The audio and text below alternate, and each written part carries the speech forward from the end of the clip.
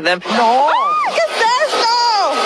Yo también hago jardín. Tranquilo, tranquilo. Que yo soy un profesional. Te voy a enviar donde enlaza para que... Tranquilo, tú tranquilo, fíjate esto.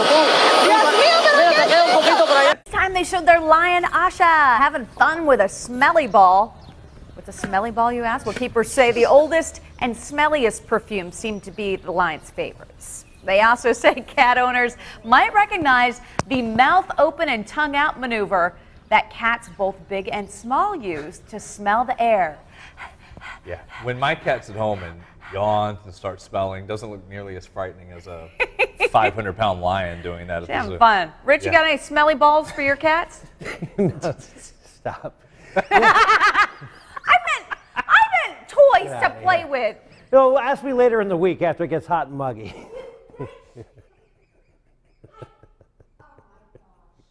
Let's take you hour by hour future cast.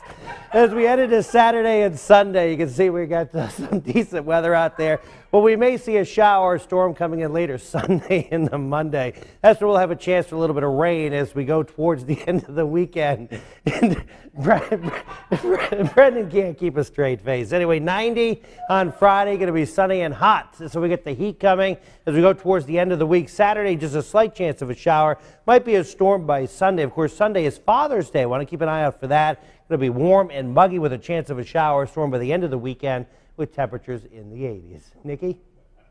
What I meant. It's not what I meant. Okay. And we'll have a complete report of all the damages, the power outages, and the forecast for the weekend coming up on News Channel 3 at 4 o'clock. Please join us then.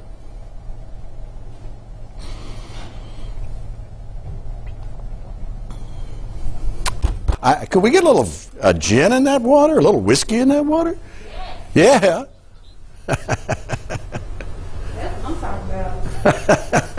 Where's the margarita machine when you need it?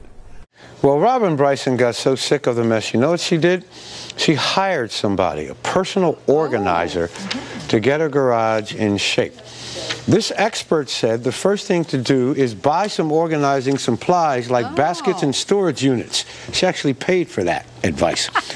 Next, empty out the garage. Duh. Make piles of everything that belong together. For example, automotive supplies in one place, kids' toys in another. Oh, that kind of makes sense, right? Works. Here's another one good for you that this woman paid for. Donate or throw away stuff you don't use. Oh. Now, who'd have thought of that? Then put what's left back in the proper place. Wait a minute, let me say that again. Put what's left back in the proper place. Oh, okay. Anyway, there's more, but you know. Just hire that person to come in over and do it for you if you can, or better yet, assign a teenager to that job. So anyway, Bob, you got your garage cleaned out for spring yet? Yeah, I was taking down the notes here, and I think I'll come. When all else fails, build a new garage, I guess. Is in control over there on the news set. High five. High five. Oh, Hi. It's for you. This is, of course, Dr. Kim Hammond and his friend Mikey. Mikey's like a toddler on crack. This is Mikey. And I have to tell you, you know, Mikey is an emissary for our lakes and our oceans and some of the uh-oh, I'm losing my chair now. A rapidly disappearing ecosystem. And you know, Mikey can come to your house and you can go see him. Hold on, yes, Mike. Don't you want Mikey in your house, everyone? You know, he'll come for a visit and he'll teach your kids a little bit. You can call the Falls Road Animal Hospital. They'll give you the name, but it's the company's called Party Safari. All right. All right. What are you doing? What's down there? Don't pull all the wires. Oh, boy. Okay. So anyway. We're actually going to try to get to some questions. It's a little difficult. It's a little distracting. Not too much, you know. Why? Just a little. This is a normal day in the Hammond household. Right. Let's try to get to a question. This is from Roy. My cat's diet consists of dry food and a treat of some moist cat food in the mornings. Right. He gets sick on occasion. The result looks like he didn't even swallow or chew his food. Should this be something to worry about? No, it's not something to worry about, but you should definitely pursue that. And if, you know, sometimes with cats, when they get sick, we use, you know, it's hair related or it's eating too fast or it's too rich because the cats can throw up normally. So maybe use a little hairball medicine, give smaller portions, that kind of stuff. All right, I'm a little lost now. Nonplussed, okay. Mikey just got my scripts a little messed up, but I think our next question is from Sherry. Okay. Is that right, folks? Okay. Okay. Great. No, Great. pal. Sherry says, I adopted a setter mix from the shelter after she had been home for a few months. She became very itchy and lost clumps of hair. it resolved itself, but now 3 months later it's back. Any recommendations? Yeah, definitely. The recommendations are go see your veterinarian because it could be a mange problem or it could be an allergy problem. And it's absolutely something that can be taken care of, but you have to diagnose it. Here's to the news. Mikey, I need these. Okay. All right. Mikey, can we go to the next question? I'll read it off the screen. Maybe Mikey will read it.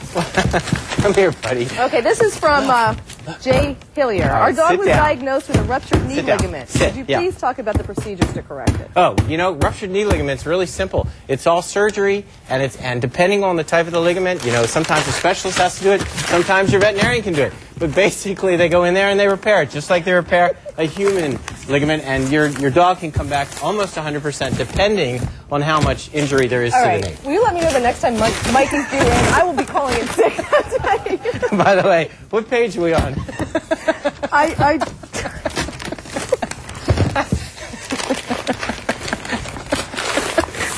All right. You can email your question to petquestions@thewbalchannel.com, or you can visit our website, or you can send us your question.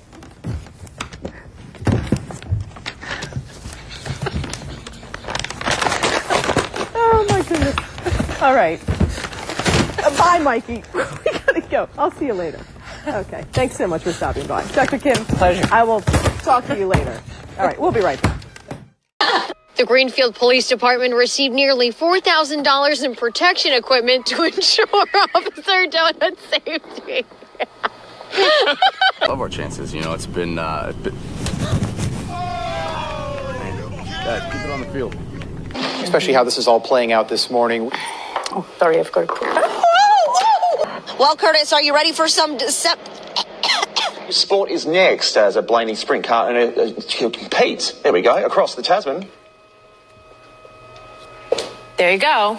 There it is. I do look for that. Excuse me, y'all. I'm so sorry. Just wait until April. No more sneezes. And they started drying me off and whatnot, and they used the wind blower, the hair dryer. The wind blower. They started taking a wind blower to my hair. Right.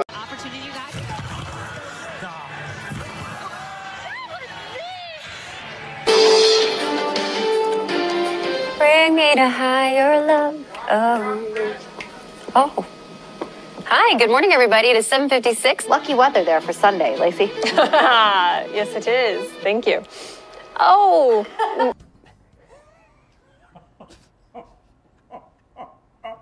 It's your birthday. I'll let it pass. Thank you. No, I won't. I'll get you later. Moving on to news now. A city street department truck was de-icing the road. In Irvington, Nikita Ramos, News 12. grab a snack?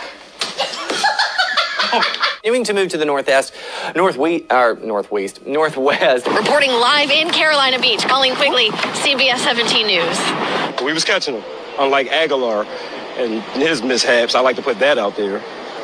Great September evening. Get out to enjoy while we still have trees on the leaves, a blue sky overhead. Back out here live, we will have much more from the tiny community of Rachel, Nevada at 6:30. Reporting live, Joe Martell's 13 Action News.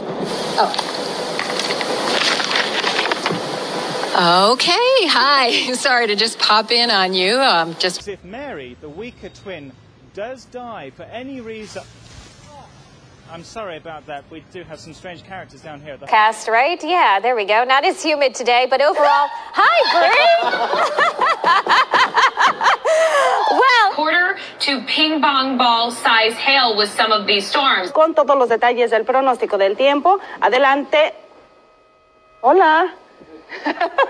¿Qué pasó, Miguel? Pasaba por aquí. Adelante. Vámonos contigo, Marilu Kaufman. We didn't have tornadoes here until we started putting into traffic circles. Because on the count of, you want to know why? When people go round and round in circles, it causes disturbance in the atmosphere and causes tornadoes.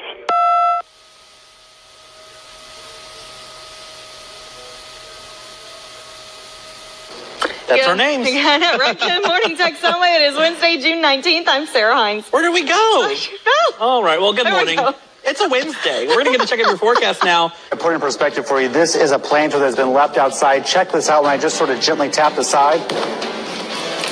That's how much water we're talking about. I got that's all been wet. We're going to dry up and give you some pointers on staying dry, which is basically not doing what I just did.